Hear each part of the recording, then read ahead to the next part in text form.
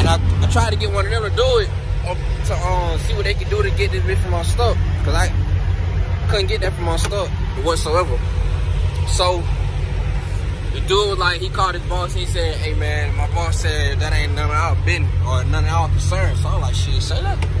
So boom, yo, say youngin.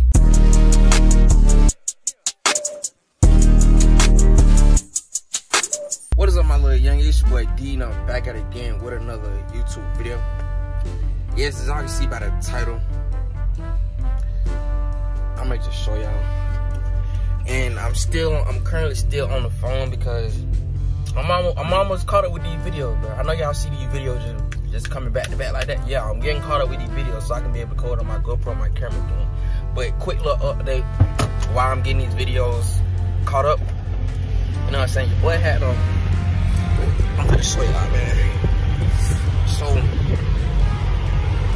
So it took them 3 tries to get this trailer lifted up, because the landing gear right here, that bit was stuck. Your boy I could if he would lift it up and then I crank it, but your boy had to get him to crank it up. So the first time they picked it up, dropped it down. It might be a little windy too, but they picked it up, dropped it down, and that bit got stuck in. So they came, did it again, and that third time when he did it, he lifted that bitch too high, and that bitch went all the way back. And then boom, so when that bitch went all the way back, y'all know how the kingpin go over the fifth wheel. So that's what he did. And then he had a hit. Hold on, yeah. See that little piece right up? That piece had came off. So I'm like, whoa! That bitch right here. That bitch right there, man. You feel me? That bitch had it came off right now. So, you know. And I tried to get one of them to do it to see what they could do to get this bitch from unstuck, cause I couldn't get that from unstuck whatsoever. So the dude was like, he called his boss and he said, "Hey man, my boss said that ain't none of our business or none of our concern." So I was like, "Shit, say that." So boom, called it, reported it to Road Assist. Road Assist, they finna get somebody out here. But then another dude came, bro, like, "Man, nah, that man young. I ain't finna let him, you feel me?" Nah, so get what he do? He insisted, he took a big ass wrench, right? He took a big ass wrench, he just stuck his hand up under there. And when he stuck his hand up under there, he just told me to pull up. And when I pulled up, the truck did just like this. I'm like, hold on, bro.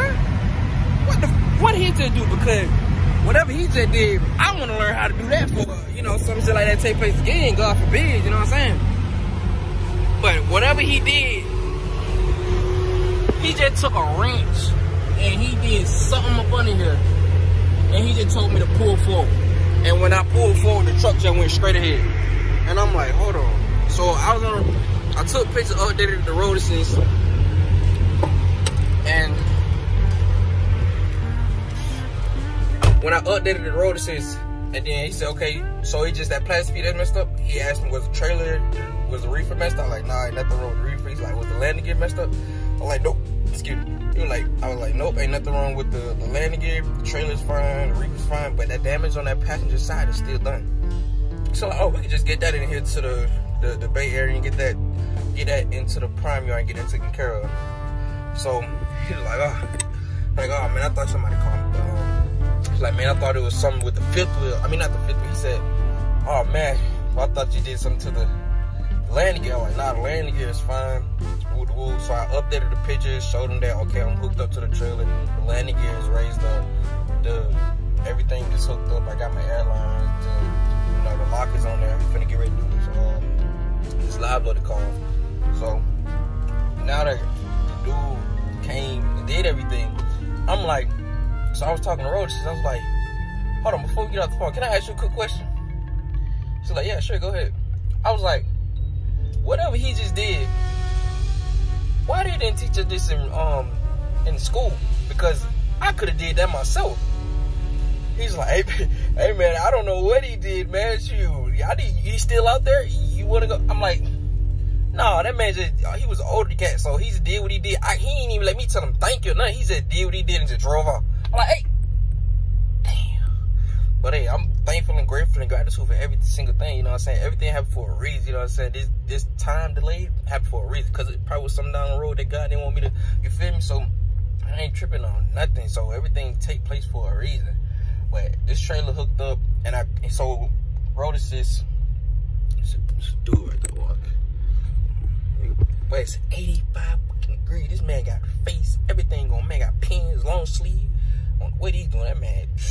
But everything's fine. Road assist gave me the go ahead. It's okay, just call your fleet manager, let him know that it's just that piece and you good to go to head to the 90. Got on the phone with the fleet manager. I don't know what it is with my fleet manager, bro. Bridget. You know how you in school, bro? Everybody, they tell you walk everybody in a straight line. Everybody doing what they doing. Everybody going to class.